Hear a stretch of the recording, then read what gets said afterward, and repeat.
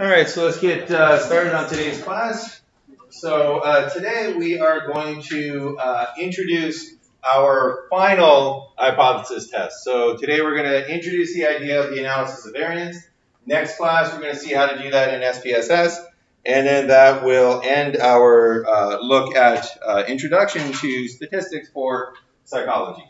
But before we get to that, we are going to take a little bit of time to take up exam number 3. So if you haven't already, you can go into Canvas, you can open up your graded exams to kind of follow along, and I'll go through it live in class so that if you made errors anywhere, you could see what was the correct solution. All right, so now that we've taken up the exam, we can resume in the class. So once again, we're going to do that, what I like to do to kind of show the progress, show what's going on as we kind of progress through this semester. So we have on the x-axis the grades that were achieved.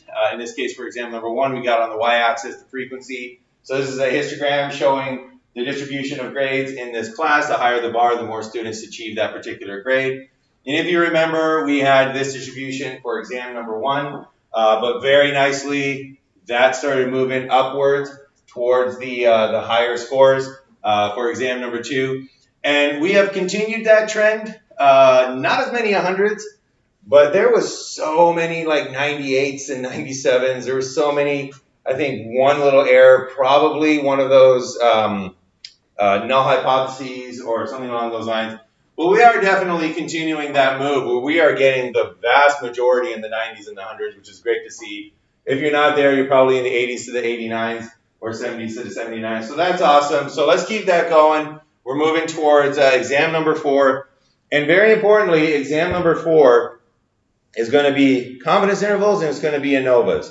And confidence intervals are based directly on the t-tests that we tested right now in exam number 3. So if you are still confused on t-tests, if you, after we took this up today, are still looking at your exam going, I don't know how to get, set up my t-test correctly, come see me during an office hour, come call me over during practice time, because half of the exam is going to be confidence intervals, the other half is going to be ANOVAs. So half of the exam is basically going to be t-tests revisited, and exam number 4, more than any other exam, is going to have that carryover, where if you can do t-tests, you'll be able to do the confidence intervals. So just make sure that you got that ready to go. And what we're going to do is right now we're going to take a look at what the other half of your final exam is going to be, which is ANOVAs. All right, so we've been dealing with human psychology for most of this semester. Let's get an example from comparative psychology, from animal psychology.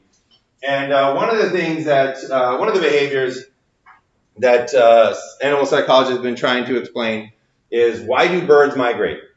Why do birds, right now it's the springtime, the migrators are coming back, why do they undertake this basically harrowing, treacherous journey? Why do some birds migrate and other birds not? So here are some of the migrating patterns of birds, and you can see that red line there, that's the Arctic tern, which is the longest distance migrating bird in the world, and there's a picture of it right there. And that is not an easy trip to take, right? This is a very difficult trip. So why does the Arctic tern migrate such massive distances when other birds are quite able to live in these winter conditions? So we have other birds that survive year-round in these winter conditions. They don't need to migrate. So the question that psychologists ask is, like, what is this bizarre behavior all about? Why do some birds migrate and others do not? Well, one possible explanation was found by Daniel Soll and colleagues, and they actually did an analysis on brain size. So you can find this article, it's uploaded in Canvas, but they took a look at the brain sizes of birds and looked at that as a possible explanation for why birds migrate and why other birds do not. So it could be that the blue jay is actually just smarter than the Arctic tern. So whereas the blue jay can come up with strategies for surviving the winter, can hide food in certain locations and then remember where that food was hid, maybe it does that because it actually has a bigger brain. It's actually smarter, whereas the Arctic tern just cannot learn those strategies or develop those strategies, and therefore has to migrate those massive distances. And if you ever want to be amazed at animal abilities, read up on the memory abilities of certain birds. I used to work when I was at the University of Toronto, one of my supervisors, she worked in the animal laboratory. She did animal cognition. She tested chickadees to see how many locations chickadees could remember. And what they would do is they would have a bunch of tubes, right, that would be facing the chickadees. And the chickadee could put food into the tube, and then the tube was covered. And what they would do to test the chickadee's memory is they would move half of the food to new locations, so that and then test whether the chickadee was going to the old location that is no longer has food, or was it being led by a sense of smell, where it would just smell where the food is and go to the new location where it had not previously hid the food. What they found was that chickadees would go to the old locations. They would look for the food in the places that they hid them, rather than where they smelled the food. And the number of locations that they would use was in the hundreds. So a chickadee could remember hundreds of locations and would go to hundreds of the locations where it stored food and ignore the other hundreds where it didn't. So if you've ever forgotten where you placed your keys, you can appreciate the abilities of these chickadees. But again, that's just an aside. Chickadees could probably survive in the winter. What about the Arctic tern? Is it just because it's not as smart as those other birds? That's why it has to resort to the migration. All right, so we're going to take a look today at our introduction to ANOVAs. We're going to go over the logic of analysis of variance, and then that's going to be it for today's class. So we're just going to get a brief taste of ANOVAs. Next class, we're going to see how to do these in SPSS. But this is just a class on what an ANOVA is, and importantly, why we need this final hypothesis test. All right, so up until this point, in general, we've been looking at studies where you have one population and a second population, and you want to know, are those two populations different, right? Is the population of attractive males perceived more intelligent than unattractive males? Is the population of males less concerned with health food risks than females? It's always been two populations, and we would take a sample from one population, we would take a sample from another population, and we would use a t-test to analyze it. That's good for a lot of psychology experiments, but occasionally you're going to want to test more than just two populations. Occasionally you want to test a third population, right? So you might want to test children and teenagers and adults. You might want to test people that are shown a list of words versus a list of pictures versus a movie. You might have three conditions. And in this case, what do we do with that third condition? How can we test between samples from three different populations?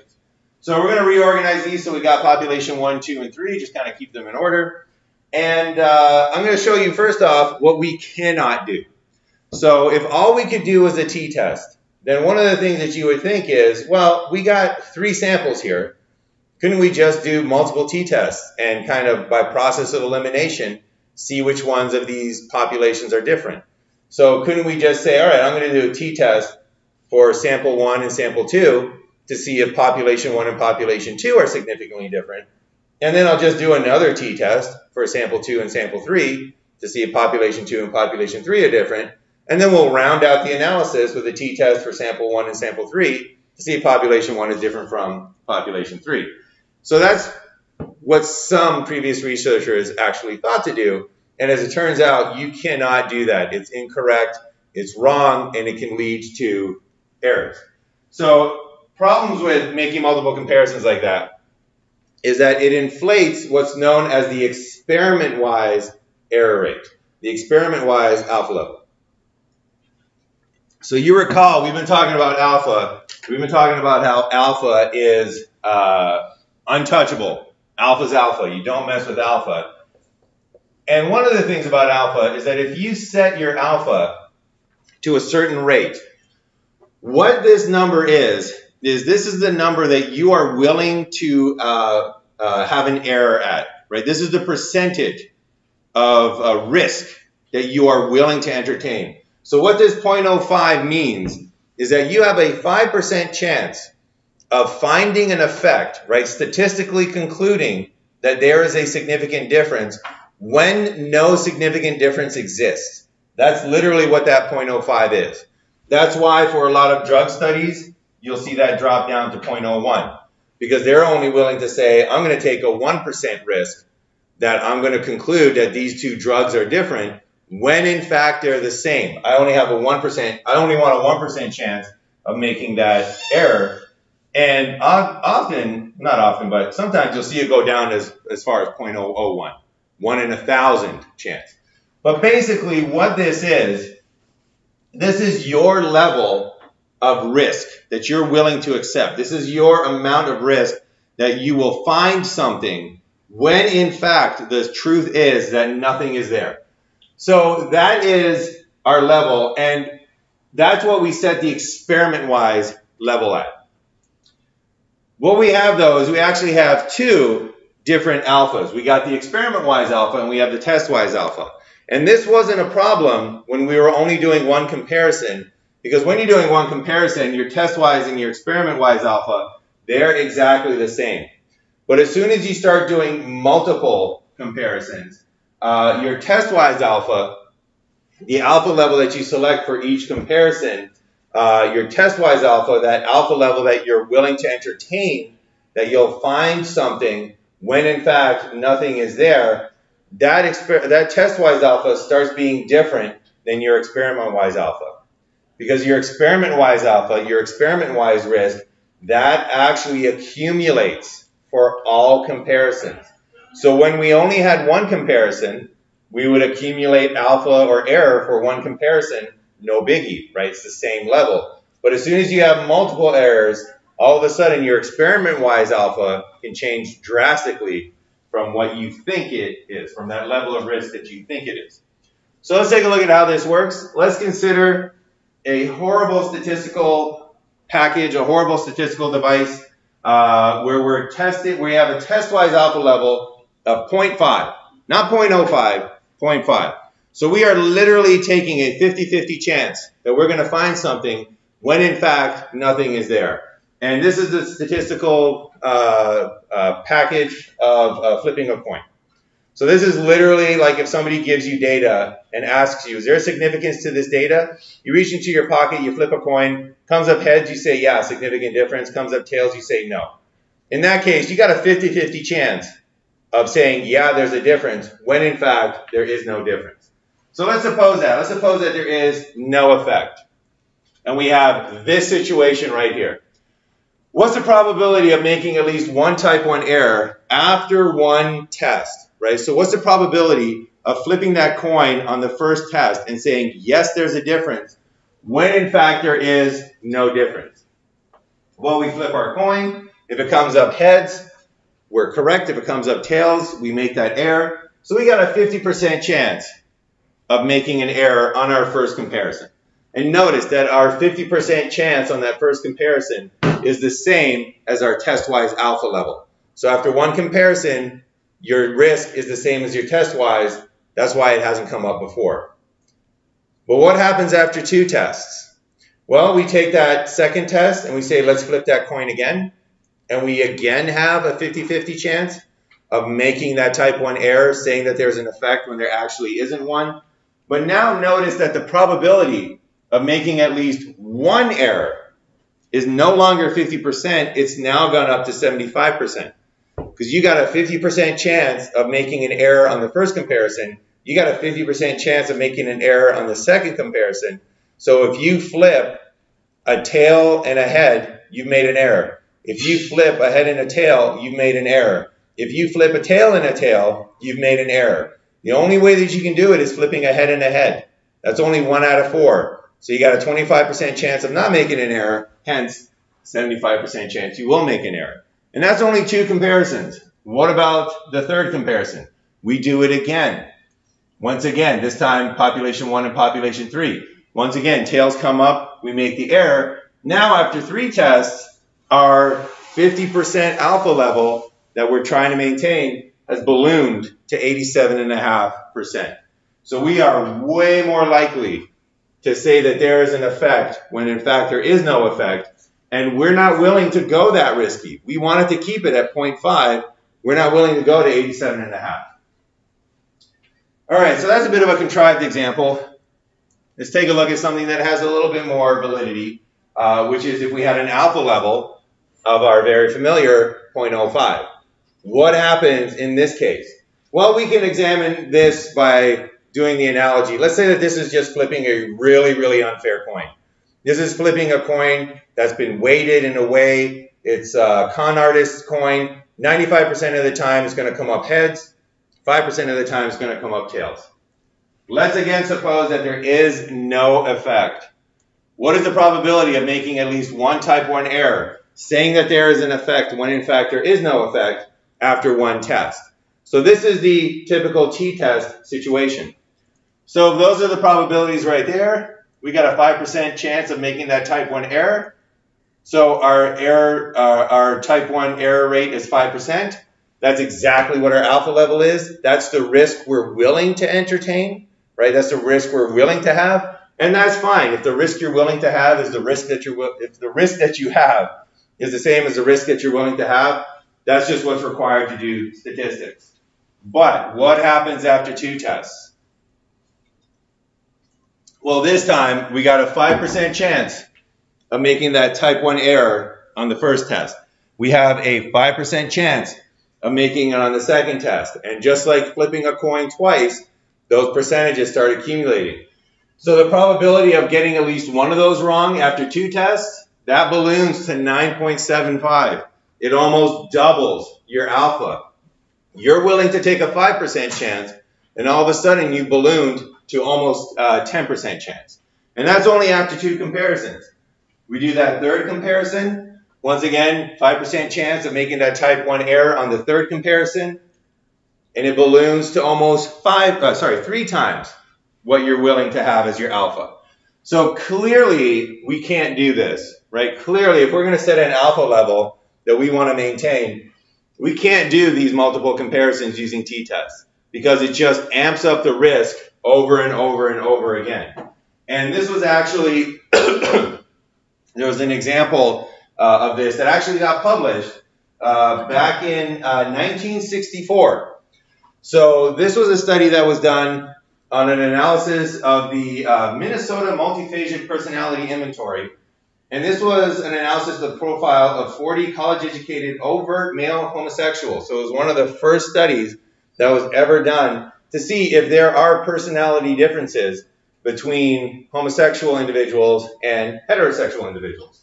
Well, this is what they found, and what they would do is they would have homosexuals take the test, they would have heterosexuals take the test, and importantly for this test, there are multiple scales. So there are 10 different scales on this test. That's the multiphasic aspect of it. There's 10 different scales on this test, and what they found was that there were significant differences. Notice, significant, significant, significant, significant. We have the asterisks. There were significant differences in 4 measures of personality. And what those 4 measures were, homosexuals were were significantly higher, or scored significantly higher on psychopathic deviant. They scored significantly higher on masculinity, femininity. They scored significantly higher on schizophrenia, and they scored significantly higher on hypomania. So those were significant results. However, this study has been called into question, and rightfully so, because this was a result of multiple tests. So they didn't do this the correct way, which would be to use an ANOVA. What they did is they did a t-test on each and every one of these comparisons. And what that amounted to was just flipping that coin every single time. And every single time that they did this, they had a 5% chance of finding a difference when none existed. So on the first comparison, they had a 5% chance of finding a difference between homosexuals and heterosexuals. On the next comparison, that ballooned to 9.75. On the next comparison, that ballooned to 14 and a half, I think it was. That's 3 comparisons. They did 10. So it's no surprise that after rolling the dice 10 times, they found differences. And the question is, are those real differences or are those false differences? Right? Are these actual or false? We can't tell because the alpha rate just got blown out of proportions. So if this analysis was done correctly, chances are that at least 1 or 2 of these differences would disappear. And that's, again, because of these multiple tests. So it's important. Psychologically, it's important to know what you're doing when you're doing these multiple tests. Because let's face it, a lot of the psychology questions that we're asking have to do with multiple facets of human behavior. And as soon as you go past 2 kind of conditions, you have to go to multiple comparisons or you have to do an ANOVA. So this is why we have ANOVAs. Anytime you want to do 3 or more levels, anytime you have to make more than 1 comparison to analyze your data, you need to do an ANOVA. And this is 1 test with 1 alpha level that'll evaluate your mean differences. So before we get into exactly how this works, we just need to get a little terminology going. So we're going to talk about factors. A factor is just an independent variable or quasi-independent variable. It's your cause. So while we were doing our t-tests, we had a factor of type of mother for Harlow's monkey experiments. We had a factor of length of timeout for the timeout experiments. We had a factor of type of question for the hit versus smashed into experiment. So that's a factor. It's that independent variable. And then your levels are simply the individual conditions or values that make up that factor. So how many different values can that one factor take? So for example, in our Harlow monkey studies on attachment, we had 1 factor. It was the type of mother. That's the only thing that was examined. And that had 2 levels. We had a wire mesh versus a terry cloth mother. Just 2 versions of that type of mother. That's why we could do a t-test. For the performance, for 6 hours of sleep or no sleep. So if we were doing a task where we took a look at individuals, if they get at least 6 hours of sleep, the following data demonstrate this phenomenon. The participants learned a visual discrimination task on one day, and then were tested on the task the following day. Half of the participants were allowed to have at least 6 hours of sleep. The other half were kept awake all night. So in this case, we have 1 factor, amount of sleep. How much sleep did you get? We got 2 levels, 6 hours or 0 hours. So again, in this case, we could do a t-test. If, on the other hand, we said, oh, 6 hours versus 3 hours versus 0 hours, then we would have 3 levels. We can no longer do a t-test. All right, Strack, Martin, and Stepper. This one is actually really cool. Strack, Martin, and Stepper reported that people rate cartoons as funnier when holding a pen in their teeth, which forced them to smile, than when holding a pen in their lips, which forced them to frown. This is part of the facial feedback hypothesis, and I love this theory. It's fallen into not as much support as it used to have, but this is the idea that when you are faced with a situation, your body reacts to that situation in a certain way, and then your mind reads your body and decides what emotion you're experiencing. So you don't experience the emotion and then make your face. You make your face and then experience the emotion. So if you see a bear and you're like, your mind is going to say, what's my face doing right now? Mouth open, eyes open, oh my gosh, I'm scared, and then you'll run away. So it's completely counterintuitive, but evidence supports it. So anyways, if you're forced to smile, you will actually see things as funnier than if you're not forced to smile. Although a recent study just came out that if you're forced to smile at work, you're more likely to go drinking after work. So like I said, the evidence is mixed. Yep. Maybe I always had a really hard time with this in intro to psychology. Just that concept, like it's very counterintuitive that your mind would read your body, you know. So yeah. I'm wondering if like there's some sort of like underlying like subconscious sort of thing that your brain is doing, like that would be adaptive, that would help you, like, maybe an open mouth would give you ability to, like, take in oxygen and run faster or something like that. Do you think that there's these sort of underlying things that would create these bodily responses that our conscious mind would then take in and interpret? Yeah, I mean, it's the mechanism for it is very interesting. That's basically what you're asking. Is like, why would this kind of thing exist? It could be, yeah. I mean, it's very difficult to kind of know exactly why. It could be something like that, where certain facial expressions are better at performing certain functions than other facial expressions. I know that there are 6 basic facial expressions: fear, sadness, happiness, anger, disgust, surprise, and then those are the 6, and then you have the neutral face. And those are almost universal. You can go to any culture in the world, and they will have those facial expressions for emotions. I know in communicating, it's extremely important as well, so we read off of other people's faces. But yeah, it is completely counterintuitive that we would read off our body. But it is one of those.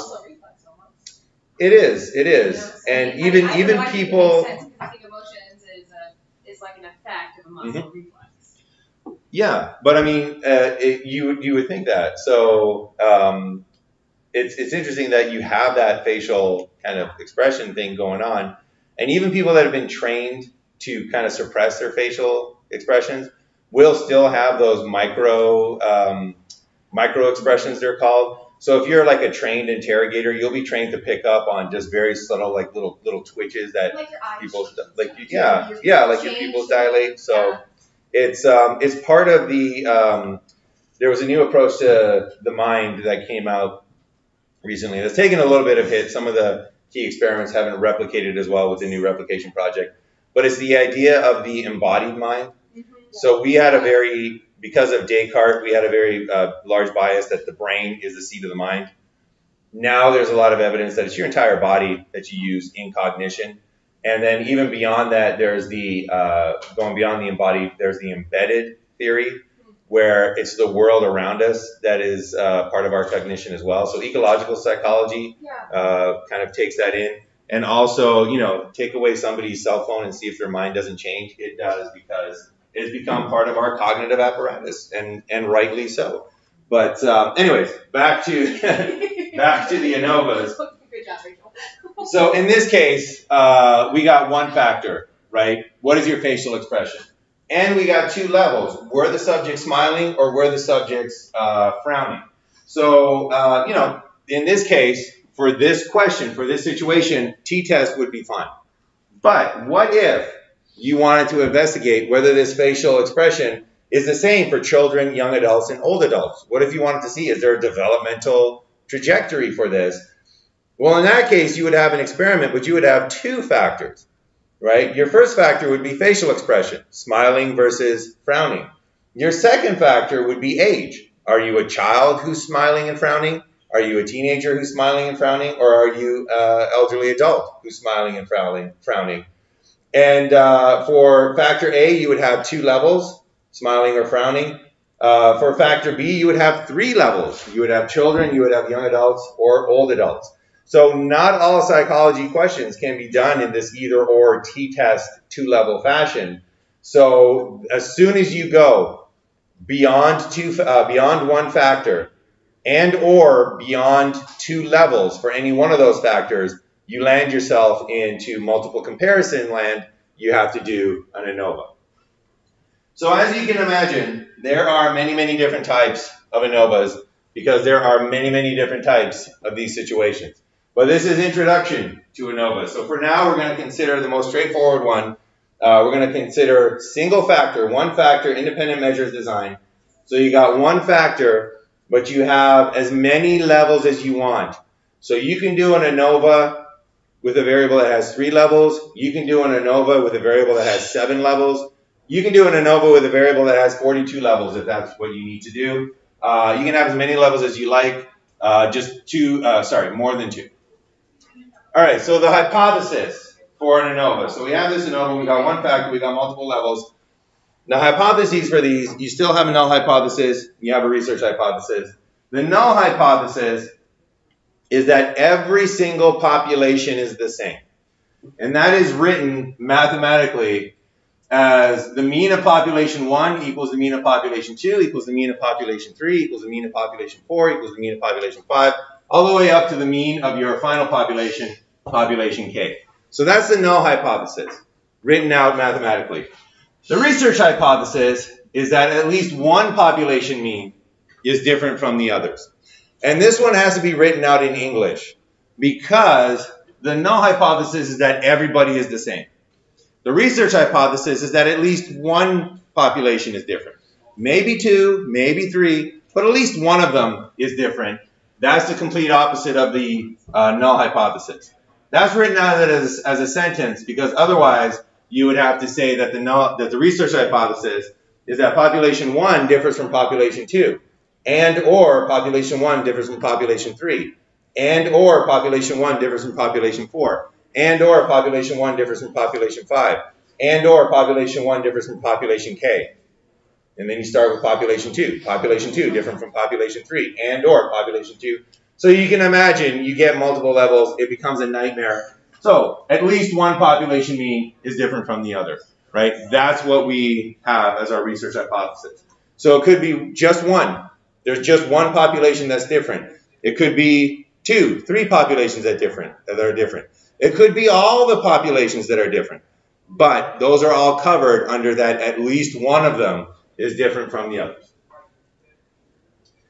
All right, and then the test statistic, we have these two hypotheses. We still got our null hypothesis. We still got our research hypothesis. As we're going to see next time, we still got our 5-step hypothesis testing. But we are going to have a new test statistic. And the test statistic for an ANOVA is a lot like the t statistic. So we're not really switching too much logically. We're just making a slight adjustment. So the t statistic that we used to have would basically look at the difference that we found between two samples. And it would compare that to your standard error, which is just your expected difference, right? Just your random variation. So we found the difference between two samples, and we compared it to how much of a difference would we expect, just randomly, from random variation. That was your t statistic. Your ANOVA statistic is like a t statistic, but it uses variances. So instead of mean differences, it uses variance. So the statistic is called an F statistic for Fisher, the one who developed it. And it uses the variance that you have between your samples and divides that by the expected variance. So let's take a look at what we mean by variance, just so we understand some of the terminology that's going to be coming up next time.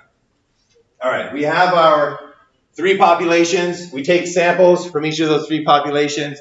This is independent means ANOVA because we got one sample from one population. We got a second sample from the second population. We got a third sample from the third population. All of those are different subjects, independent of each other. Independent means ANOVA. And let's say that these are the scores that we have. So we got 5 subjects in sample number 1. We got 5 subjects in sample number 2, 5 subjects in sample number 3, and those are their scores. What does an analysis of variance do? How does it measure whether or not these samples come from different populations? So it's there in the name, an ANOVA, it's an analysis of variance. So the question then is, well, what variance are we measuring? What variability are we measuring? And as it turns out, there's 3 types of variance that it takes into account. The first is the total variance, the total variability, and that is the variance from all the scores. So if you take a look at all these scores, all of the scores in our experiment, they're different, right?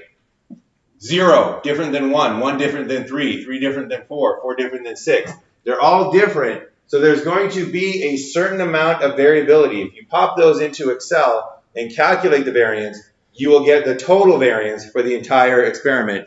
How different are all the scores in this experiment? The next type of variance that we have is we have the between treatments of variance. This is the variance among treatment means. So if you take a look at the means for each sample, you'll notice that they are also different, right? Sample number 1 has a mean of 1. Sample number 2 has a mean of 4. Sample number 3 has a mean of 1. So there's variability between the different samples as well. That is between treatments variance. And then your last variability is within treatments variance. And that is the variability within each treatment. So we take a look at population number 1. Not all those scores are the same. The sample from population 1, they differ amongst each other. That is the variance within that treatment, within treatment variance.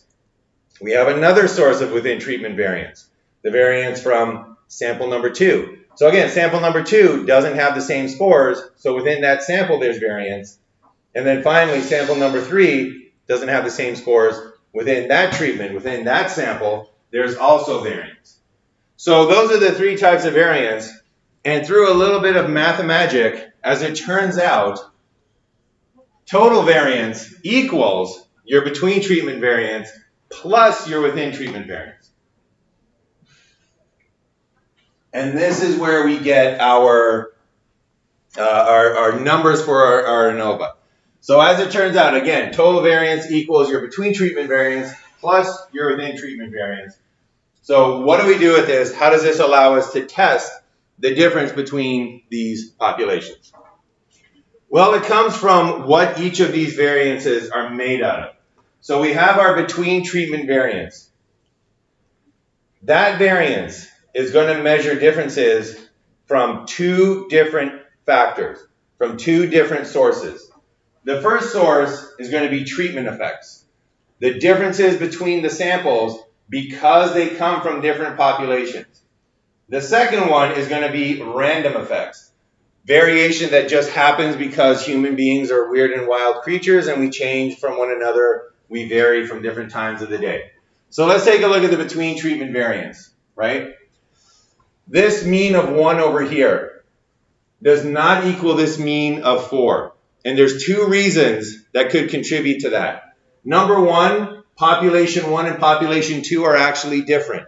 There's a treatment effect, right? So it's quite possible that this variability, the difference between 1 and 4, came from the fact that population 1 and population 2 are different.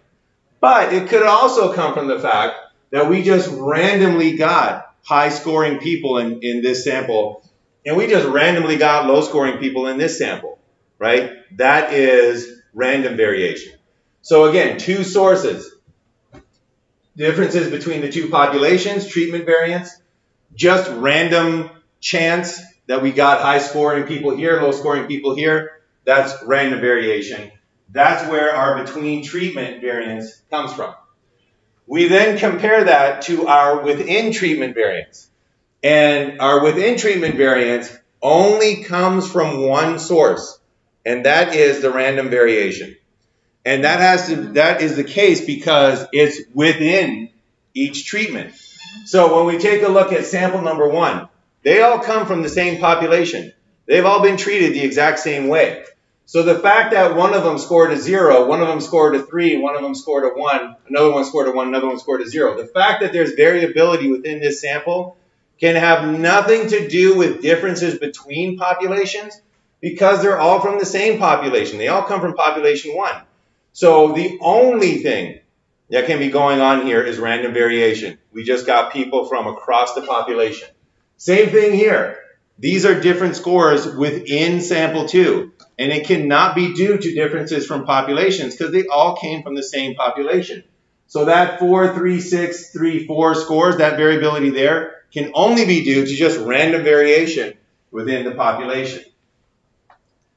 So what can we do? Well, we can take those 2 scores and we can put them into our F statistic where we take a look at what is the variance that we found between the sample means and what is the variance that we could have expected. So we want the variance between the means, and those between treatment variances, they come from treatment effects and they come from random variation. That's where we find the differences between the means. We then have expected variance. What can we expect if there's no effect? Well, that's the amount of random variation that we have in the populations. And if you take a look at the treatment effects plus random variation and random variation down here, you'll notice at the top of that is your between treatments, The bottom of that is within treatments. And that's how an ANOVA is run. Your F statistic comes from your between treatment effects, and you divide it by your within treatment effects. And we're going to end today by taking a look one more time why that makes sense. So let's take a look at this formula. Treatment effects plus random variation over random variation. So where's the variation between? The top is where variation is coming between the samples. The bottom is your expected variation. And let's see what would happen to this F statistic if there was no effect, if there was no treatment effect. Treatment effect is 0, right? So we got treatment effect up there, treatment effects is 0. So we pop a 0 into that equation and we add it. So 0 plus random variation equals random variation, whatever that number is. 0 plus that number is going to stay, is going to keep that number. So 0 plus random variation equals random variation divided by random variation. When you divide a number by itself, you get 1. So if there is no effect, you should get an F statistic that is close to 1. So again, if there is no difference between the populations, your F statistic should be close to 1. What if there is a treatment effect? What if there is this difference between your populations? Well, in that case, your treatment effect up here is going to be greater than 0. So we can sub in a value of X. Let's just say it's a certain amount of treatment effects. So this turns into X plus random variation divided by random variation. We can split that into X over random variation plus random variation over random variation. And we do that, it's mathematically the same. We do that because we know that this equals 1. A number divided by itself equals 1. So therefore, this equals 1. This is a positive number. So whatever this is, we know it's going to be bigger than 1. So when there's a treatment effect, your F statistic is going to be bigger than 1. And much like a T statistic, there is a distribution of F statistics. So that is the distribution of F statistics. You'll notice that it's not bilaterally symmetrical. It's skewed in this case. It's not like the bell curves that we've been using. But this is the distribution for an F statistic. And what an ANOVA does is it calculates the F statistic and then does exactly what we've been doing before. It figures out a certain percentage in the tail of this distribution, sets your cutoff score. That's 95% in the body. That's 5% in the tail. That's your critical region. And then you calculate that F statistic. And if your F statistic is in the body, you accept the null hypothesis. If, on the other hand, your F statistic goes into the tails, much like what you did to a T statistic, you would reject the null hypothesis. So that is the way that an ANOVA works. And what we're going to see next time is how to pop that into SPSS. So SPSS can do the calculations, because if you try to do an ANOVA by hand, you are in for a bad time. So we're going to see how to do that very easily in SPSS, and that's what we're going to be taking a look at next time. So now that we got the logic of ANOVAs down, next time we're going to take a look at how to actually do ANOVAs. So any questions about that before we kind of wrap up for the day? We good? All right. So next time we'll be looking at how to do ANOVAs in SPSS. We got about 5 minutes left. It took a little bit longer than I expected. So if you want to call it an early day, feel free. If you have any questions, call me over. But that is what I wanted to introduce for today.